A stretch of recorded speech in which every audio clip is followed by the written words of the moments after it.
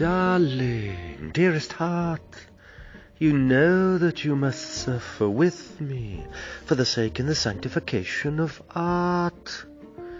Surely you must have realized by now, where there be a living light, there must also be a dying of the dark.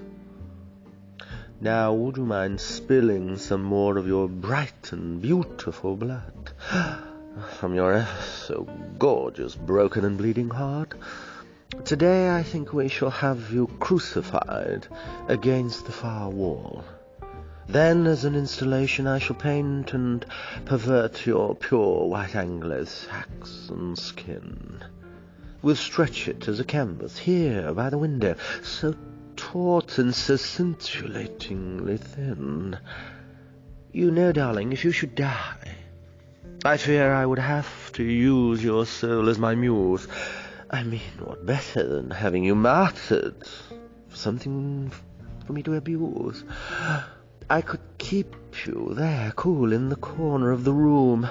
I shall start my own school of black art.